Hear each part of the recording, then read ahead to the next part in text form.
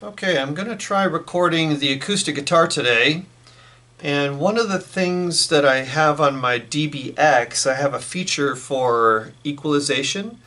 First, let's just get an overall level. I'm just going to strum some 6-string chord. Okay.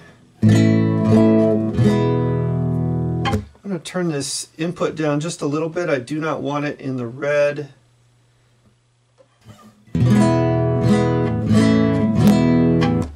Yeah, even a little more than that. However, the input is going to change depending on the placement of the microphone as well. So there's a lot of little moving parts going on with this. So right now I have the mic set smack in front of the hole of the guitar.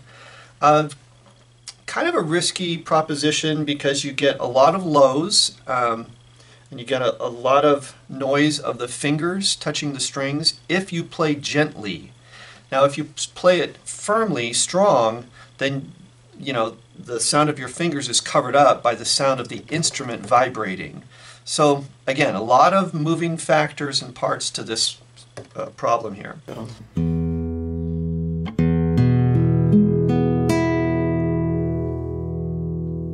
Okay, so you really hear the box of the guitar with the microphone. It is very close. It is probably less than 6 inches away from this hole right here. Let's do another experiment with the microphone placement. Okay, I've read and heard about people that want to record their guitar away from the hole. Okay, so they might put the microphone closer to the box, okay, but not pointing at the hole of the acoustic guitar. Altogether different sound. It's not up close and personal. Not a bad sound, there's nothing wrong with it, but I prefer that right up close, just talking right into your ear type of a sound. I've even heard of people that will record the acoustic guitar with 2 microphones. They'll put one over here or sometimes even toward the back of the guitar, and then they'll put a second one either in front of the hole or closer to the middle over here. It really comes down to personal preference.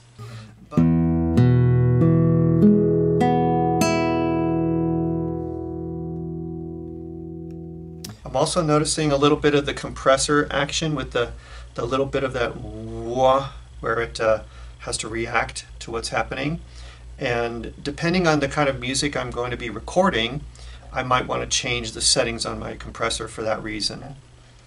If I want it to sound less compressed, then I'm going to take this threshold over here and make it higher. See, so that not as much of the signal is being compressed at all. Let's listen to this.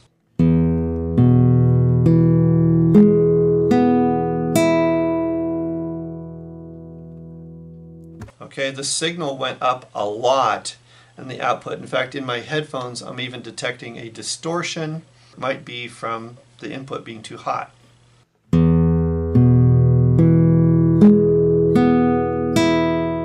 Okay, definitely the input is too hot, and I can verify that from my AD converter right here. It's showing the red right now. Okay, so that's too much signal. We're going to take this back, turn down that output, turn down this input. Let's try it again.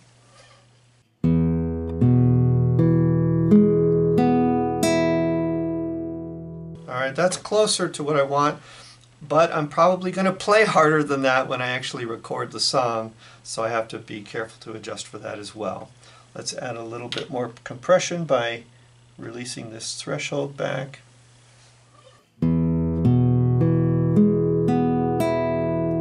Now we're getting close. That sounds about... That sounds pleasant to me. Okay, now there's a 4-band parametric EQ.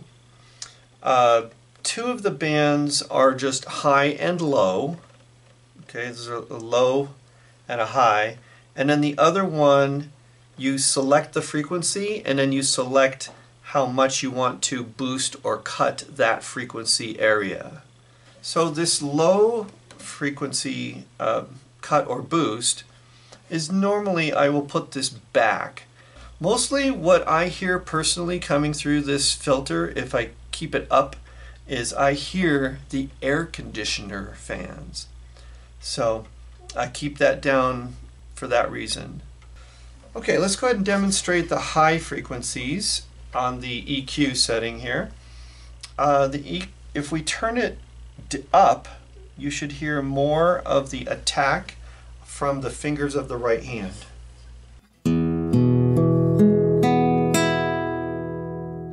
I especially notice this on the low strings.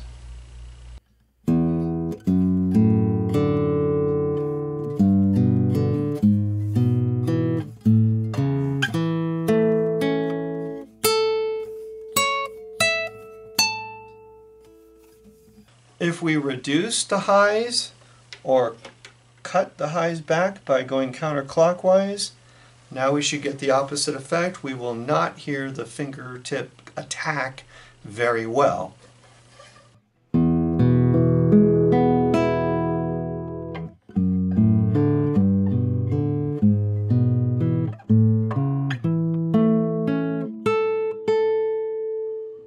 And then in the middle here, I'm going to have to listen to the playback in order to make decisions on that EQ level right there. And you know, headphones presents a whole nother problem with recording, is that can you trust what you're hearing in your headphones to be, you know, true and accurate? My EQ is set so that the plus and minus, or in other words, the boost cut, is not active. It's just it's flat. But let's go ahead and activate it and then let you listen to what that's like. Somewhere down in this 200 zone, it amplifies the low tones a little bit more. And in a recording, it might be a little too much of the bottom end, so I can cut back using this. Okay, so again, I got this somewhere around the 200s, and then it's cut back several dB. Listen to the difference here.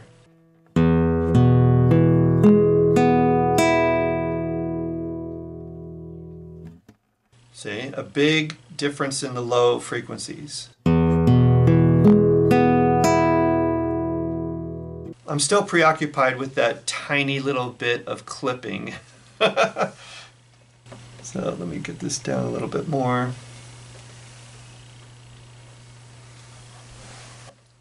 Okay, now let's try boosting the low tones just so you can hear what it sounds like. Okay, here's the same thing.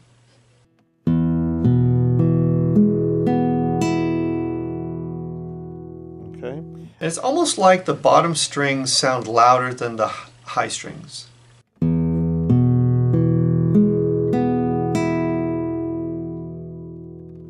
That G string starts to disappear a little bit. Okay, now let's change the frequency to a higher frequency. Okay, this should be more of those mid-high range sounds. Well, I can hear it in my voice already. We're now boosting the mid-highs.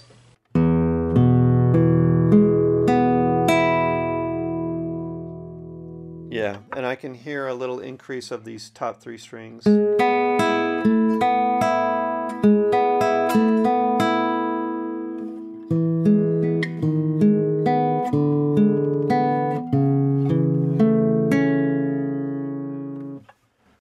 Let's go for the real highs over here.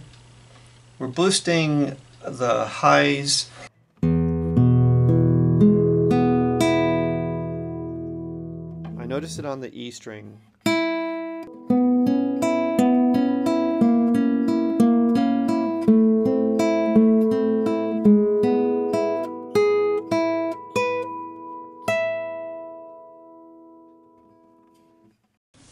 One more setting on the EQ that I haven't shown you yet is if we set the frequency right in the middle here, that's about the 1K area. Let's put the highs back up to just, flat. Let's keep the lows down, because I usually do that. And now let's go ahead and cut that 1K area. Okay, so now it's down roughly minus 10 or 12 dB. Let's see if you notice any difference here. You might notice a difference in my speaking voice.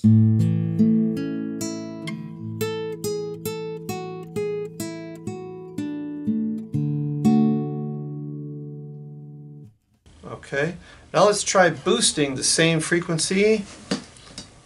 We're going to turn this up to about plus 10.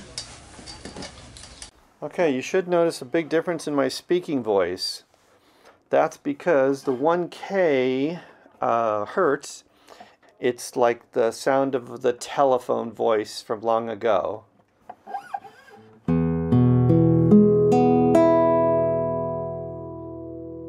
How do you think it sounds for the guitar?